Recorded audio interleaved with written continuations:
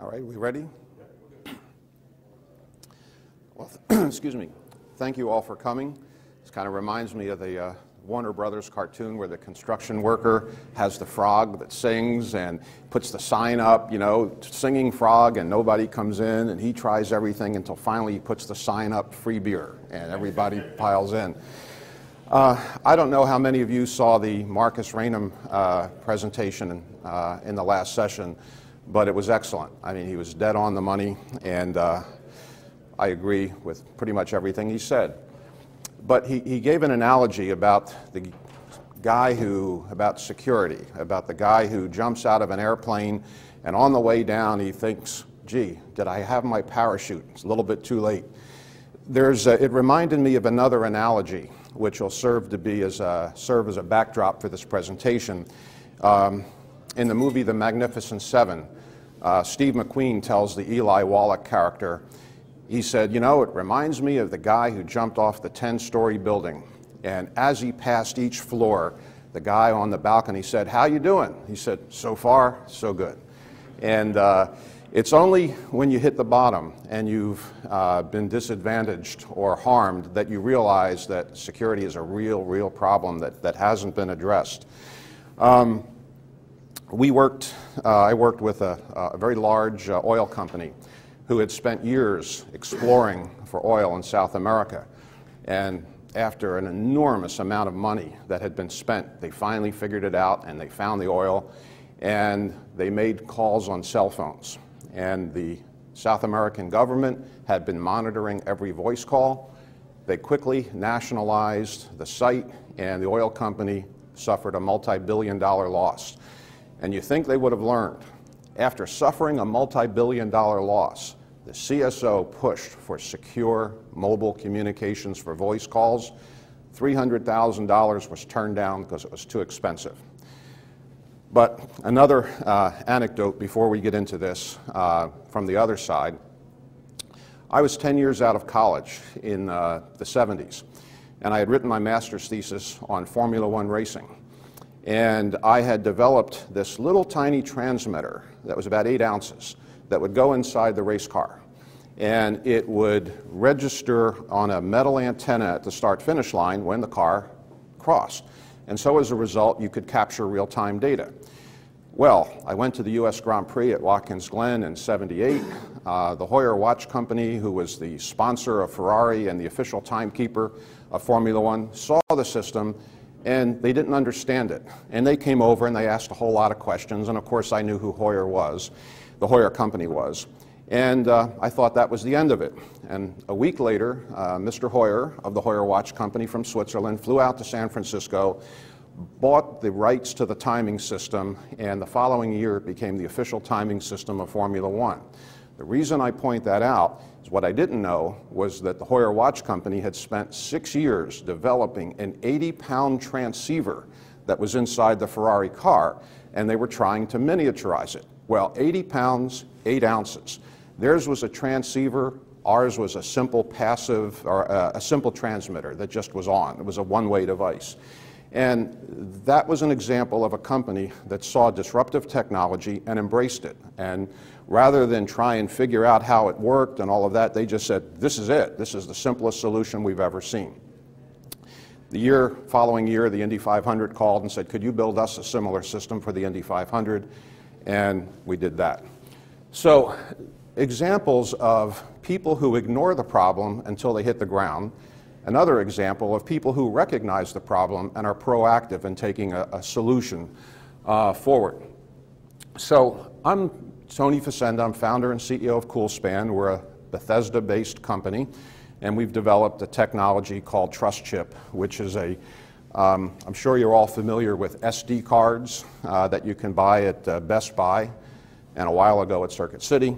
We've developed the micro SD version of this card that allows you to do secure mobile voice communications. Why is it important? Well, I'm going to talk to you a little bit now about why secure voice communications is the missing piece in mobile security. If you look at the security landscape, it's very complex. Just listening to Marcus's speech, you can understand how complex it is. We did a mobile trust survey last year, and 71% of IT managers felt that security was way too complex, too many layers, difficult to manage. You look at secure networks, the M2M interface, and then you look at customer access and laptops. There are solutions for those that are very complex. But when you get to mobile voice, there really isn't any kind of simple, easy-to-use solution. The solutions that are on the market today for securing mobile voice are cumbersome, difficult, and for sure very expensive. When you look at the IT infrastructure environment, there are multiple problems to solve. You have to deal with trusted users, untrusted users, some form of login management. You have to provide network access 24/7 for all of your employees wherever they are.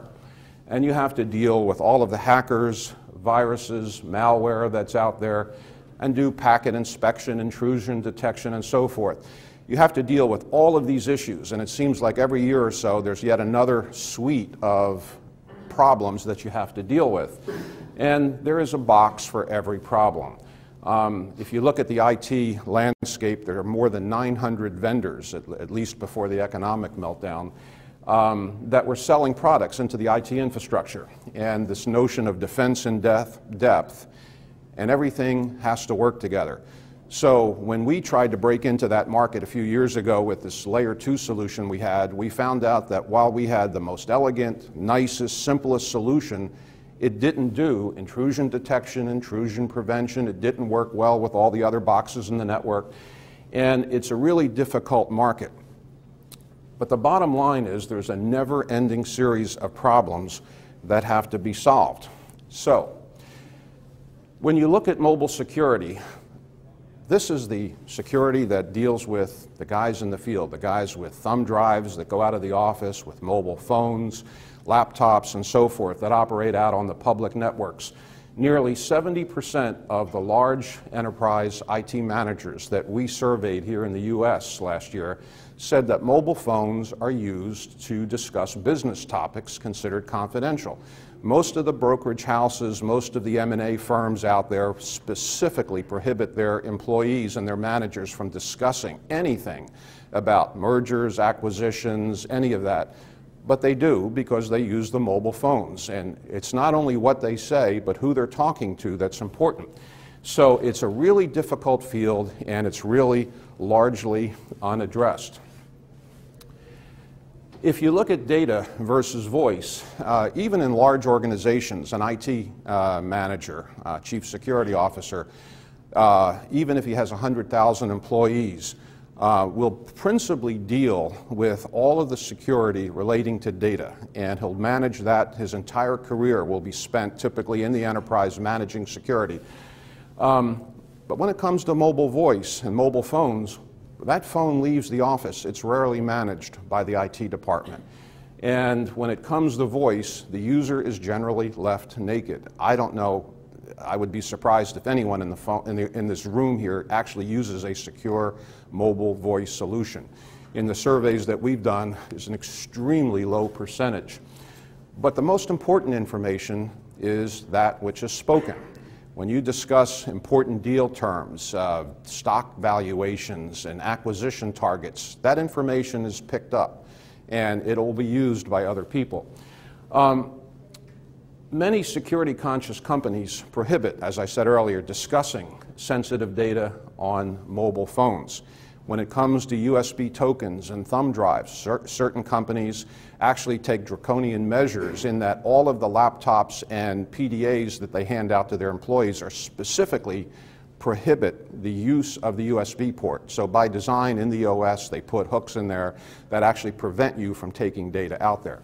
And I think the interesting analogy is that thumb drives and SD cards, and in particular SD cards, have no S in the SD. There is no way to really activate the security in an SD card. It's there, but you can't use it. Cell phones, by their design, block the utilization of the S commands or the security commands in SD cards. The other big difference is that voice networks or voice communications operate on the public switch telephone network, the PSTN. It's not managed by the IT infrastructure. So you have no idea how that call is being monitored, how it's being routed, and now we're moving into IP networks in some phones. The return on investment on call interception is very, very high. It's actually difficult to quantify, but the companies that we deal with have told us that they have suffered enormously as a result of mobile voice intercept and look for an easy-to-use, simple solution that's effective. But why do people do it? Because the ROI is very high. Security is difficult to implement. Anyone in this business knows how hard security is to design, and the minute you have a fix for something, there's another problem to solve. It's very easy to crack. It's easy to get around. But security is a difficult problem to deal with. Over the last couple of years, there have been a variety of well-publicized articles about mobile voice breach. Forbes had an article last year that tapping into a private cell phone network is no longer a high-tech trick. There are devices on the market that cost under $1,000 that you can simply turn on, type in the cell phone number of who you want to monitor, and you can listen to everything they say on a GSM network. The Sun wrote an article about how the Taliban in Iraq was actually calling the families of British soldiers on their cell phones and telling them that their children or their sons or daughters had been killed in action. And they were actually monitoring the cell phone calls of the soldiers in the field, calling their families, and then spoofing the soldiers there. In Italy, phone taps were spurring a rush towards encryption. And there was a really famous article in Greece where the government put a legal wiretap on an individual. And that legal wiretap was there for the government to use. A hacker was able to get in and exploit the legal wiretap and then recorded the conversations of over 100 people and actually caused one guy to commit suicide. And it was a pretty sad situation. But the problem exists and it's real. So how is a cellular call intercepted? Well, there's several ways to do it. Down at the bottom left, there's tower spoofing, where you put up a cell tower that pretends to be the network you're connecting to. Your phone authenticates to the tower, they grab your credentials, and you're kind of toast. You can do the access of the mobile voice at the network facility. Most major networks are required by law to provide access on a legal wiretap order to provide access to the network. But you can also hack that legal tap, as was done in Greece, and get access there. And finally, there's the illegal monitoring, similar to what we used to do in the days of WEP, where we bought AirSnort and basically sat there and listened to all of the communications on what the enterprise thought was a secure network. So there are multiple vectors that you can attack to intercept voice. If you go into Google and you simply go GSM intercept, you will see thousands and thousands of articles and advertisements for mobile voice intercept products. In general, they're illegal to use, they're illegal to possess in the US, but literally thousands of them are sold every year. We know in the Mideast, this one Chinese product, about $450, there are about 3,500 of them in use in the Mideast intercepting GSM calls. It's a very vibrant marketplace. There are solutions for GSM, CDMA.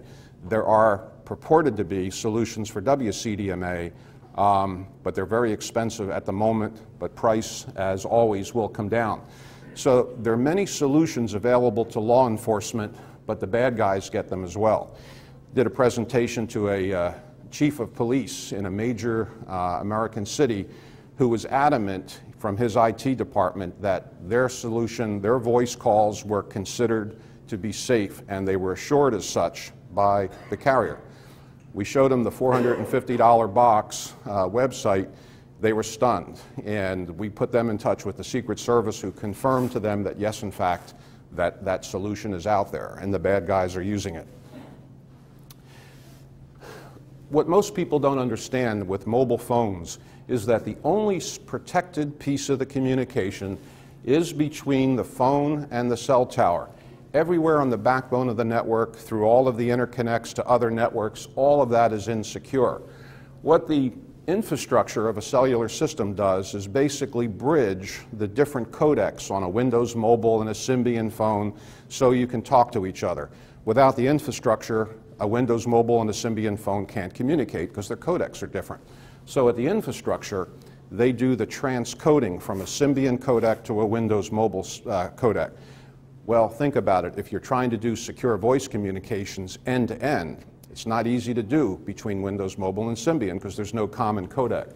And the solution that we chose was to actually put the codec in our chip so that there's a common codec regardless of the type of phone.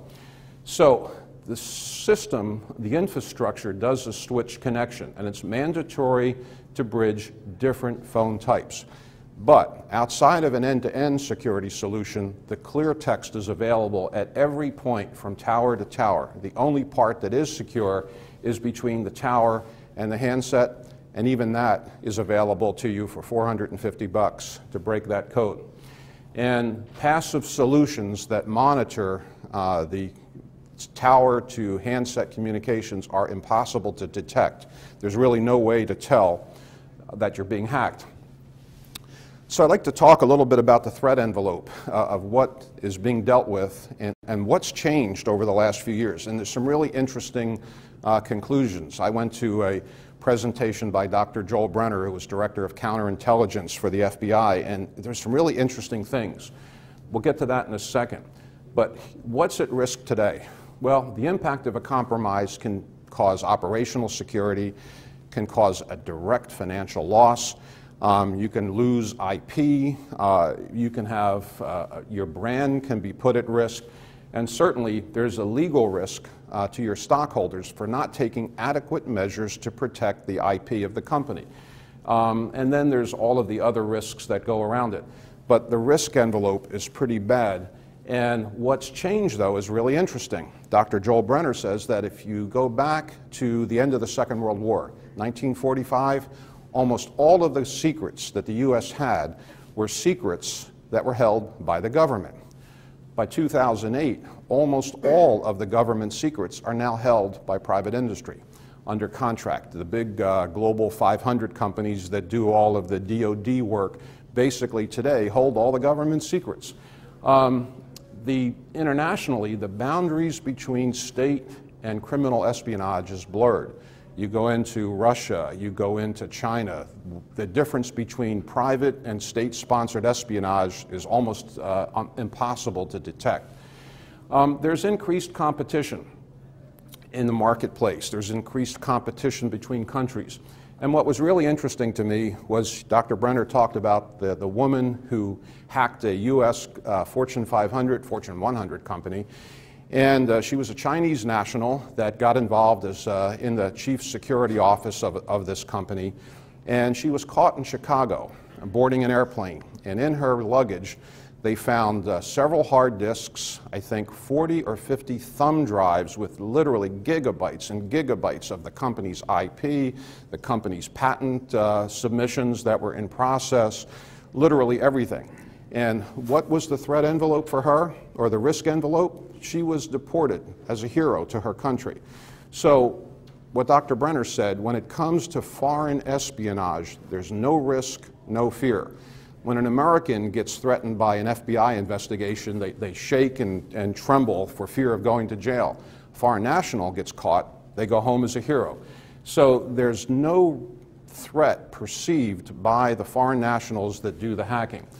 There's a wide variety of network access. You can access just about anything from anywhere today. The attacks are easier and easier to accomplish. And what's amazing is that CEOs, CFOs, and CSOs are generally naive to the threat. They certainly know about data security, but when it comes to mobile voice, there aren't any solutions out there that they focus on. But what we have learned is that companies that have been damaged by economic espionage really take the threat seriously, and they've been looking for simple solutions. So, why do people do it? Again, the return on investment on mobile intercept is high, and that's why it continues to be done. What's another factor is that the smartphone market is eclipsing the computer market. If you look at smartphones 5 years ago, they were essentially non-existent.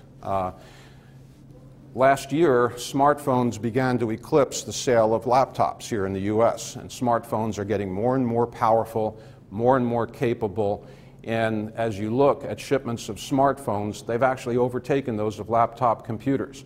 And as netbooks are rapidly coming to the market now, this trend will no doubt continue. And so what you have is increasing power, increasing capability, increasing memory in devices that are absolutely portable and get outside the wall of the enterprise. So smartphones, in a sense, are the new laptops.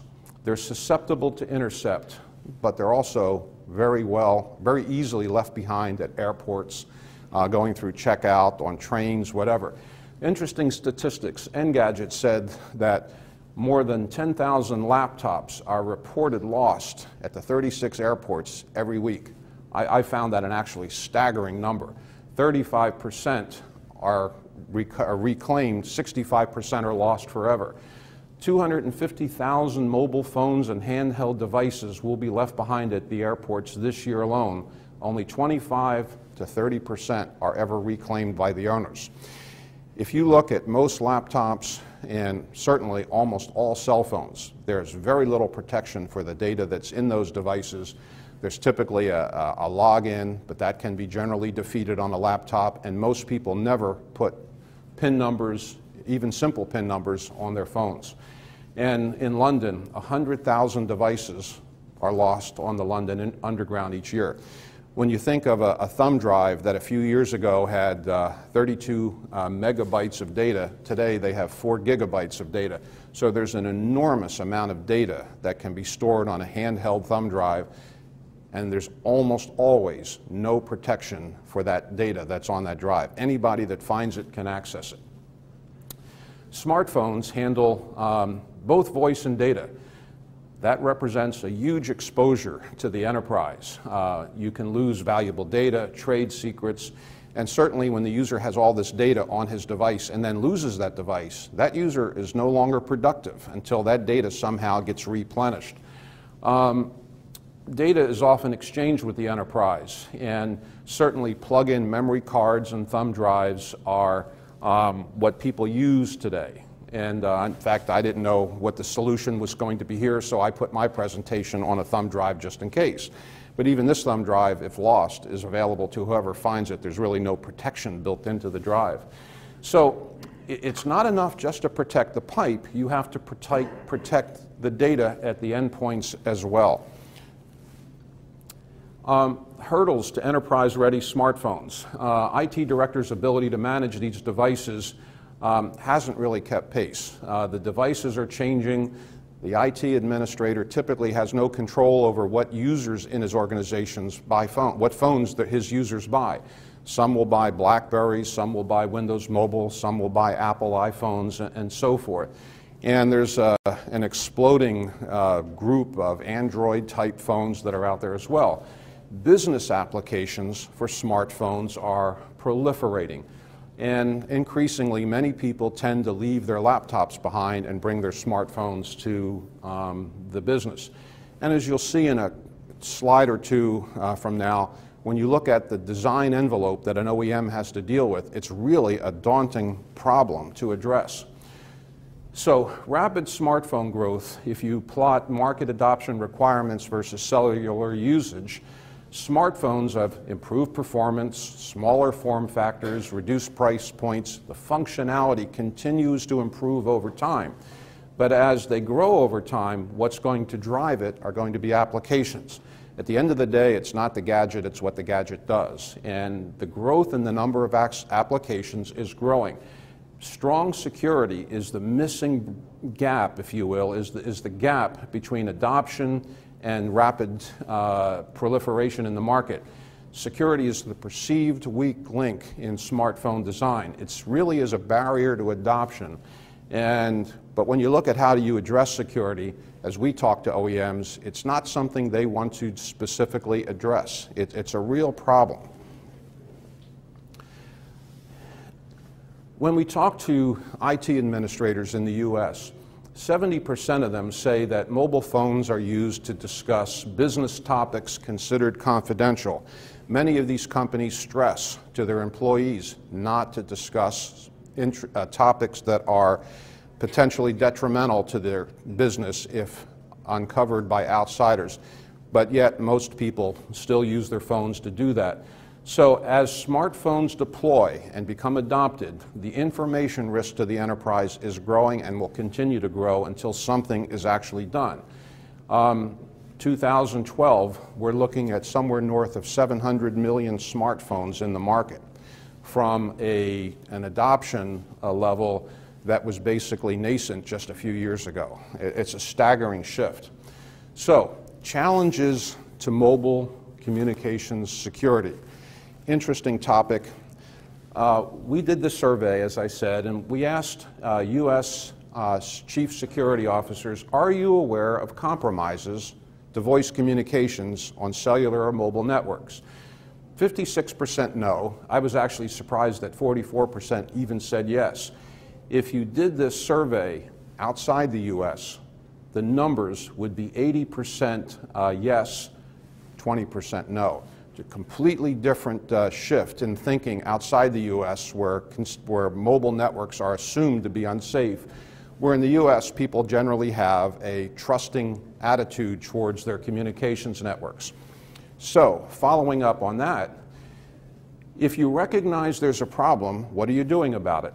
Well, 14% said they've already got some form of secure voice solution.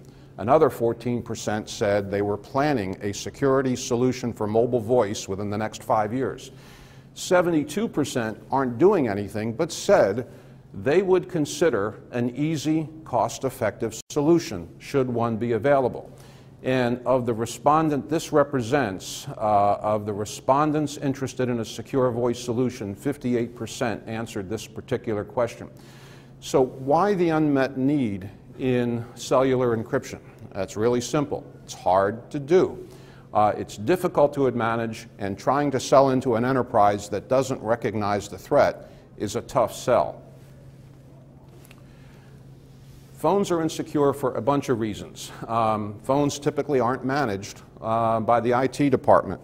We spoke to that oil company in the UK, a very large oil company, and of their several 100,000 employees, they don't specify what type of phone they use.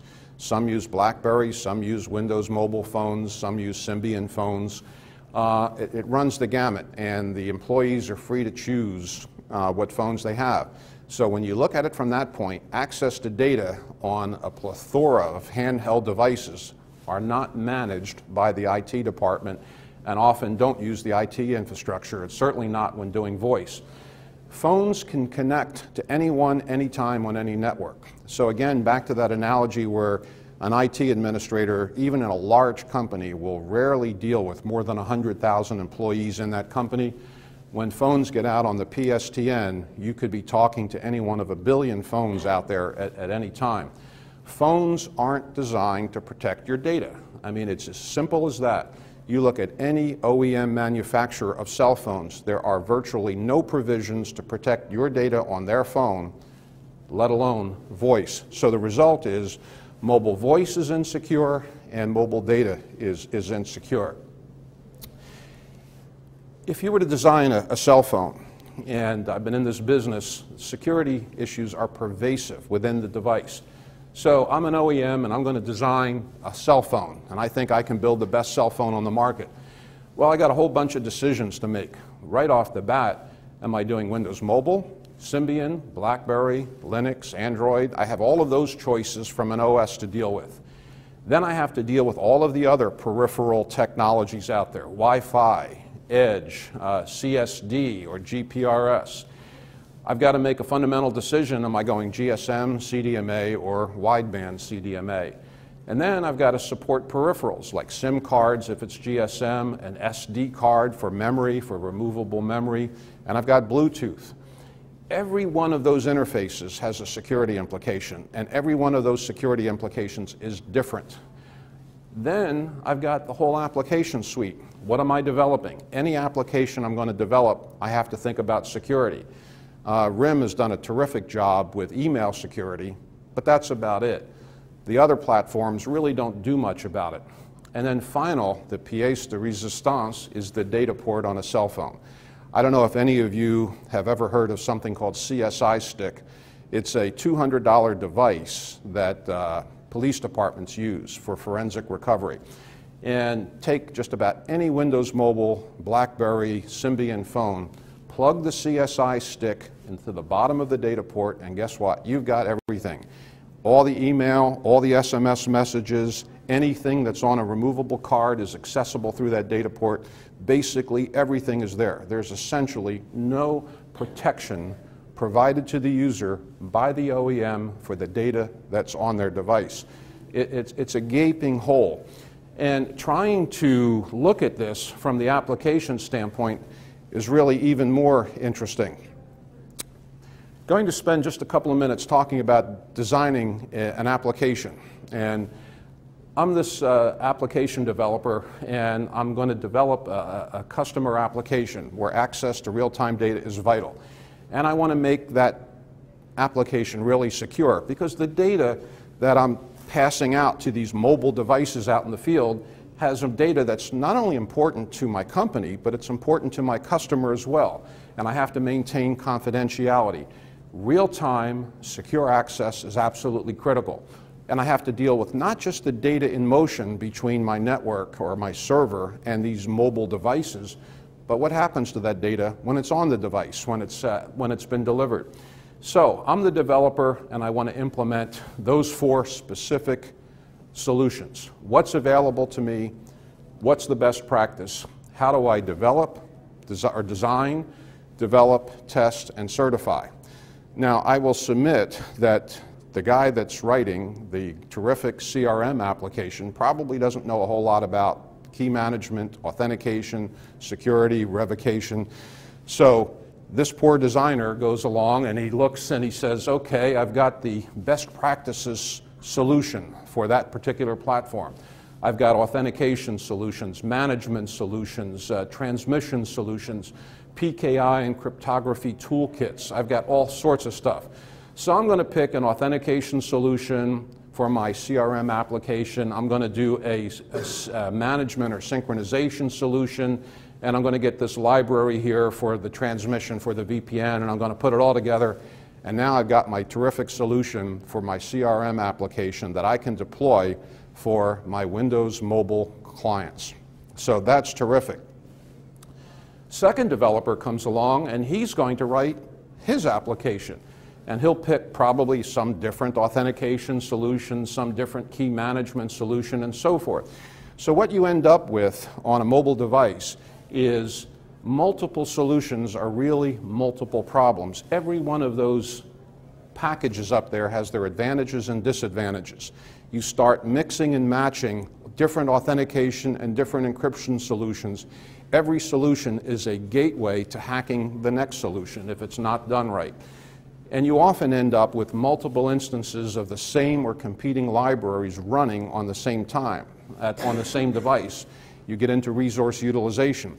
I remember when I wrote an application for the for the BlackBerry platform way back when, and it was actually on the RIM 950 before there was the phone side of the RIM product, and I went to use elliptic curve cryptography on that device, and found out that when I did that, it took up all the room on the device. There was just no memory. So I either had an application or I had security, but I didn't have both.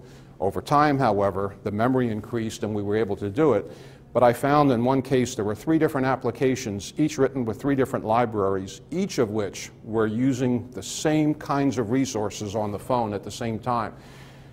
So you run this issue of host processor performance. Every one of these applications takes resources away from the machine. What we focused on is platform security. It's a better approach. Provide the best possible key management, authentication, and encryption solution, abstract it for the particular device, and make it easy to do.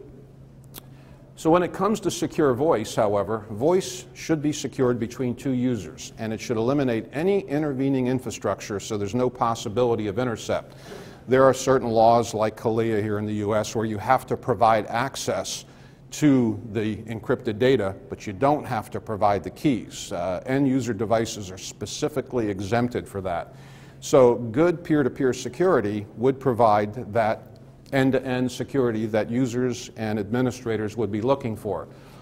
But users don't often belong to the same organization when they're exchanging voice data.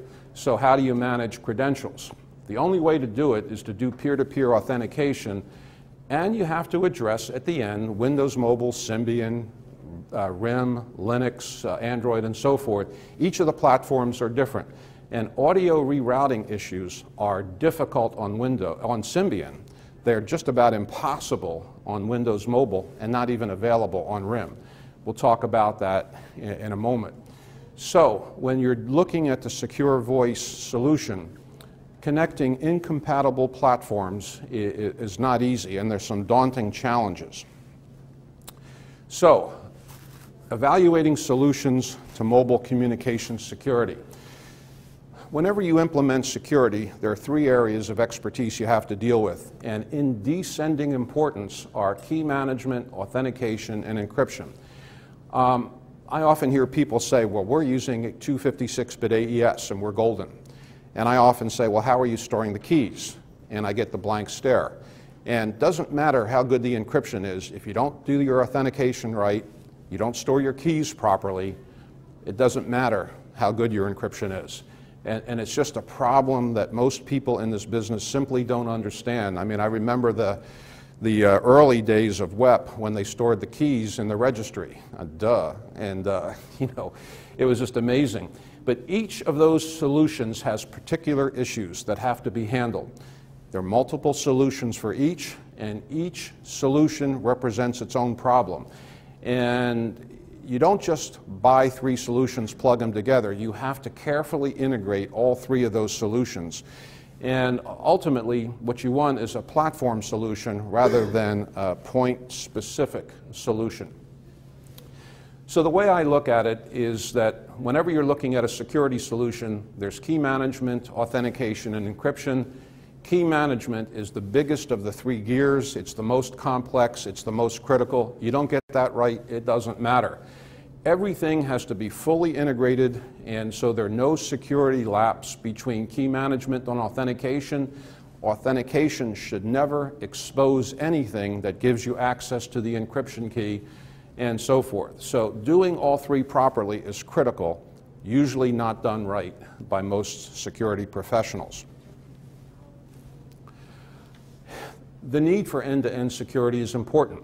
Whenever you're connecting two devices, certainly with mobile voice, are you doing hub and spoke, which you're kind of forced to do with an IP solution, voice over IP, or are you doing peer-to-peer, as you do on CSD?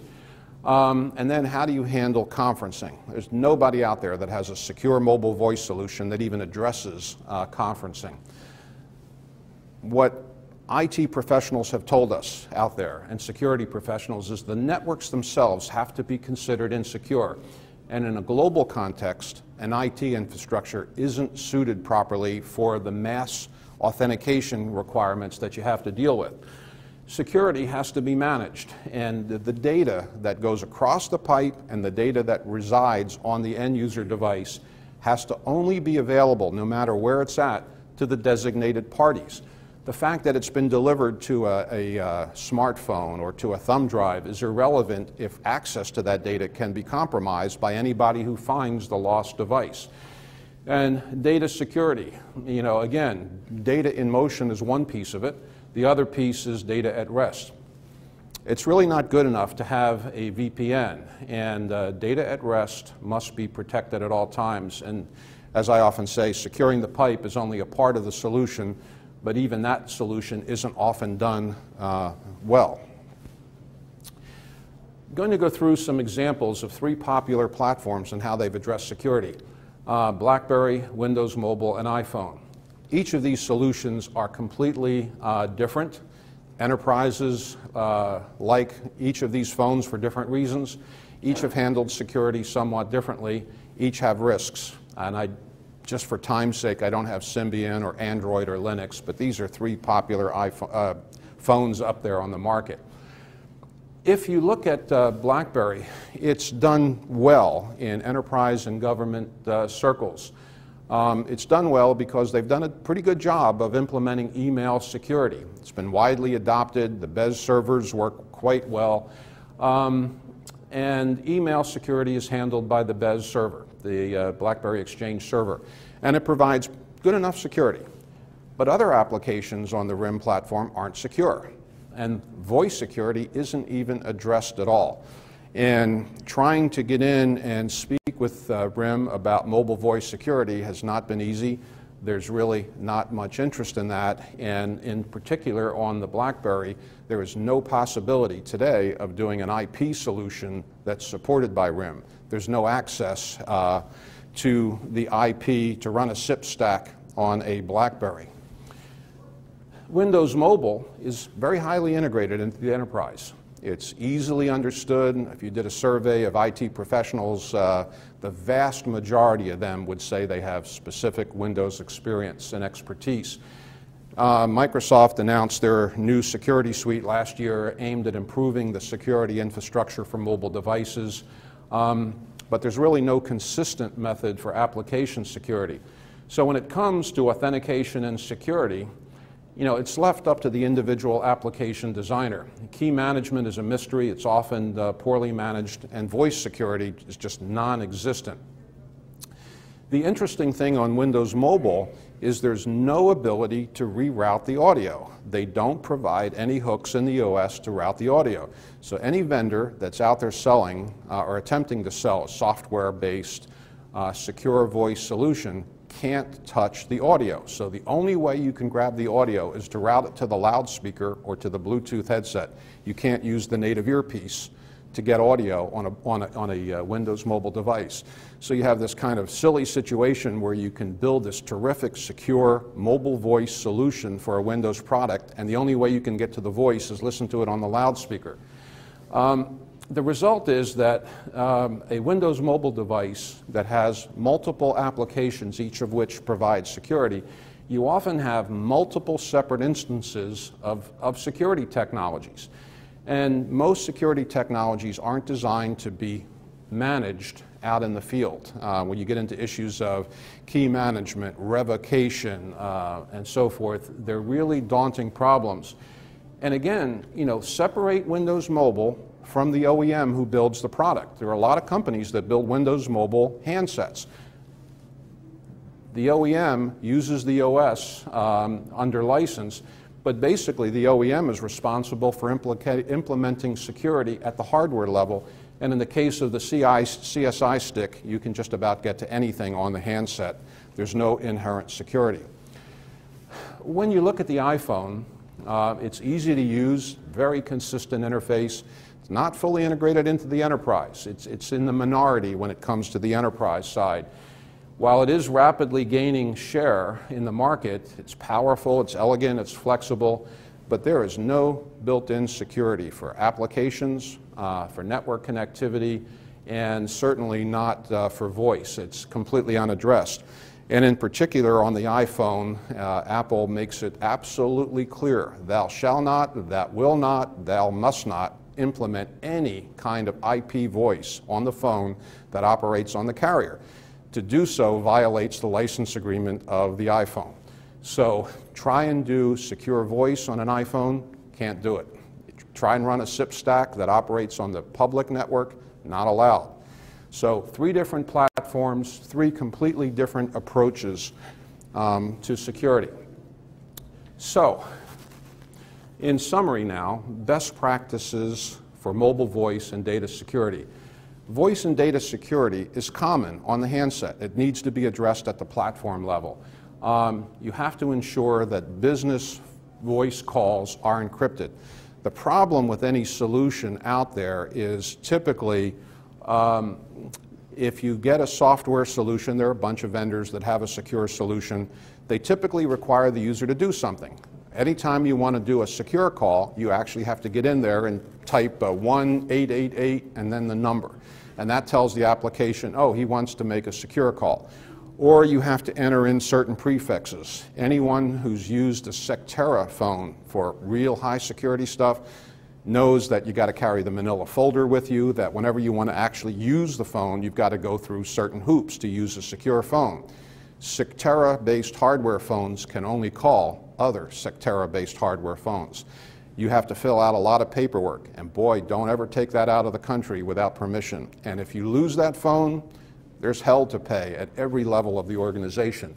So hardware-based phones are really difficult to use. Software-based solutions require the user at every step to do something different when making a phone call. They either dial a prefix, they run an application, they have to do something different. So networks have to be considered as untrusted pipes. And if you go into a secure mobile solution thinking anything else, you're fooling yourself. End-to-end security has to be the way you do it. It's preferred. You can't do a solution that uses infrastructure. The data must be secured at all times, not just in transit between my phone and your phone, but the data that's conveyed, that's stored, must be secured at all time. Security must persist no matter what you do. Even if you lose the phone, even if you lose the SD card, that security persists at all times, independent of any action that the user takes. You have to educate the senior staff on risks. And I got a kick out of Marcus's speech earlier this morning when he talked about, here's the guys at the trenches doing all this work, and here are the executives thinking they got a 90% solution where the IT guys are working on the 50% problem. Senior staff doesn't necessarily understand the risks. They understand the threat sometime, but just don't take the risks into concern. And the other end of the stick is ensure that employees understand the nature of mobile phone intercepts. There isn't a banking firm, an M&A firm, a hedge fund that doesn't educate their employees on mobile phone security. And the question is, at the end of the day, why do people breach security? Because people tend to do what's easiest. And if you have a choice between making an easy call and making a secure call that's hard to do, over time, people will gravitate to easy versus hard.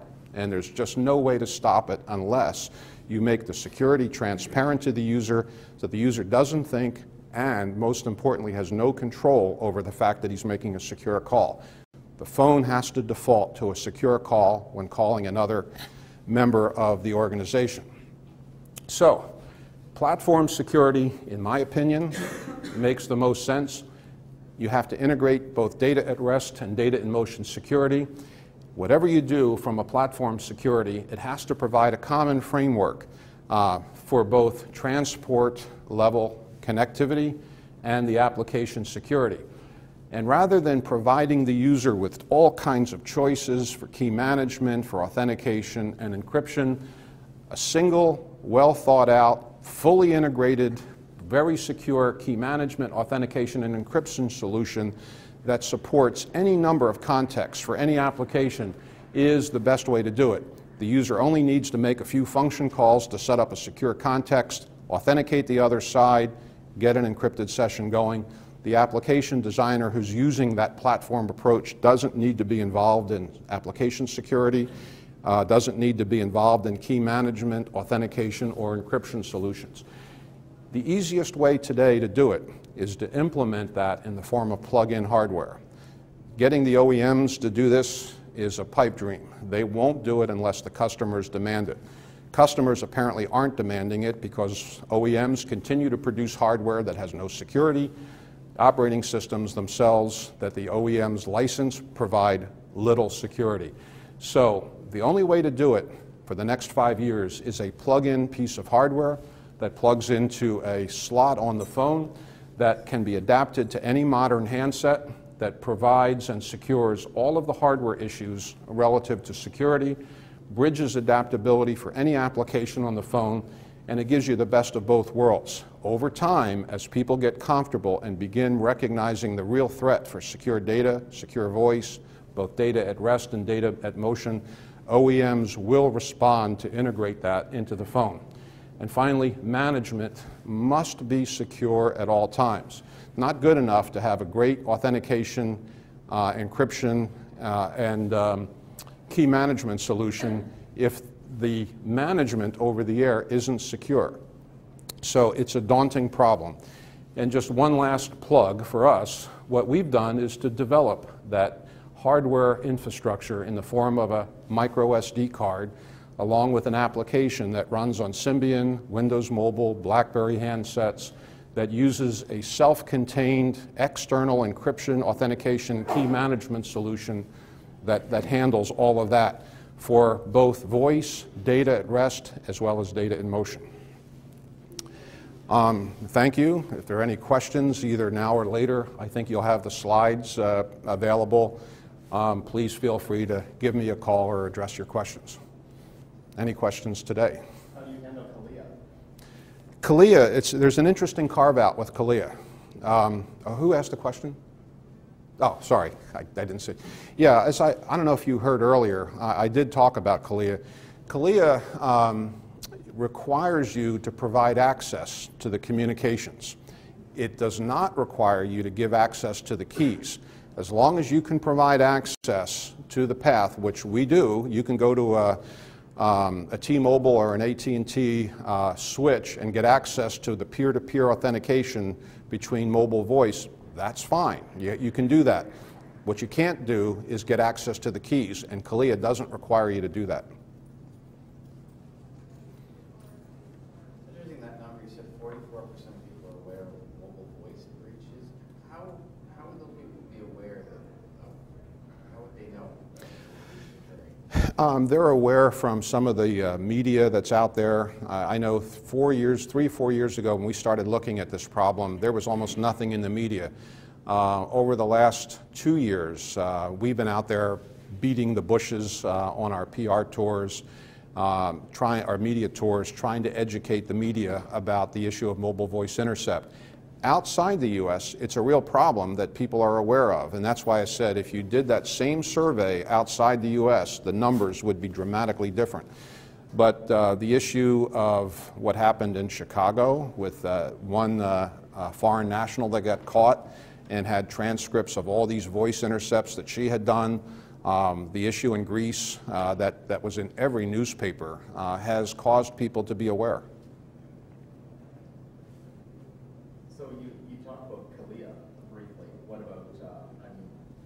Mobile workforces are sort of by definition mobile, they're not going to stay aside. What about, how do you handle intercept requirements in other jurisdictions? Is it just sort of a carve out to the user saying, oh yeah, by the way, you might not want to use this in country X? Yeah, you have to be careful. In Russia, for instance, you shall not be caught with a secure encrypted device. It's bad news there. We actually have agencies looking at our technology. They're already playing with it because it's unobtrusive and it's not discoverable. And there's a version of our application that operates in stealth mode. So when you use the phone, you're simply making a phone call. And we end up in the background. All we do is hook the native dialer. So if I'm calling your phone, I'm just dialing your normal phone number. But I know that your secure number is different, and I know where it's at, and I actually use that call to make the call. But yeah, you can have, CALIA only requires you in the US to have access at the switch to the stream, if you will. So the fact that I'm calling somebody in another country, the other country's side, that's their problem. But the networks are different, the country's requirements are different everywhere you go. It becomes your problem when you're in the country. It becomes the user's problem, and we always say in our literature, be aware of, buyer beware of the problem. And the last question, one of your criticisms of the Cytera was that it only works with other Cyteras. I'm sorry if I missed this in the first few minutes of your present, but is your solution interoperable with things outside of the Keyspan ecosystem? I'm sorry, I didn't hear all that. Basically, does your product interoperate with anything else? Our product basically doesn't interfere with the normal operation of the phone. So if you're calling your wife, your children, you're just making a normal call. The minute you're calling another phone, Let's say I'm calling your phone, and I call your phone answers, we have a normal voice call. The next time I call you, when my phone calls your phone, if your phone had, for instance, a trust chip in it, the instant your phone answered, my phone would be able to detect that your phone has that chip in there, and it will basically attempt to negotiate what are called trust groups. It'll then attempt to authenticate. From that point on, every subsequent call will start out secure before it even answers, before your phone answers.